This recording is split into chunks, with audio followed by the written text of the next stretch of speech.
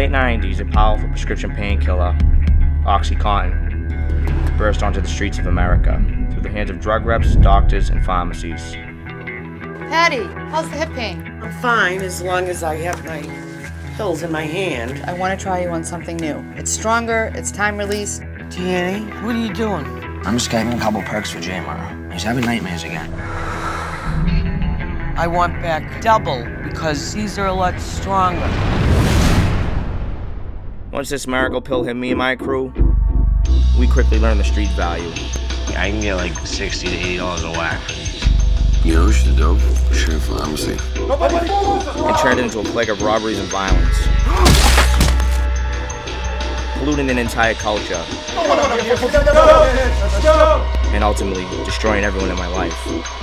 I hope that this time served, you'll have an opportunity to dwell and contemplate your conduct in your future life.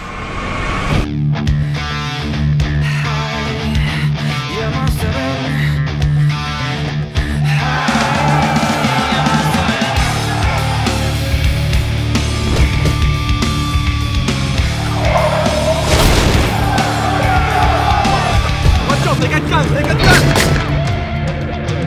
His father was a scumbag bank robber.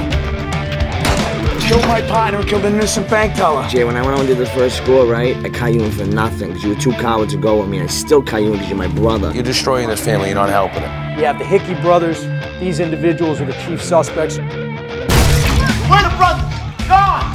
Vanished! What are they, Houdini?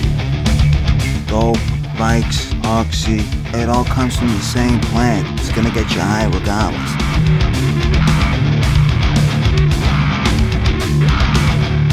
I want to take the pills and throw them in the oilies and take the cash and get out of here. But you know as well as I do that he's gonna be on.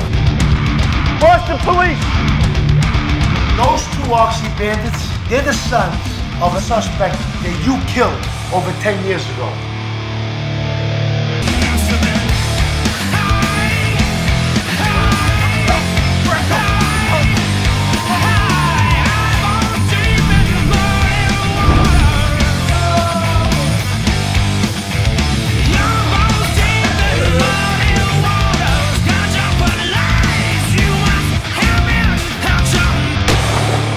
I've changed many of the names in my story,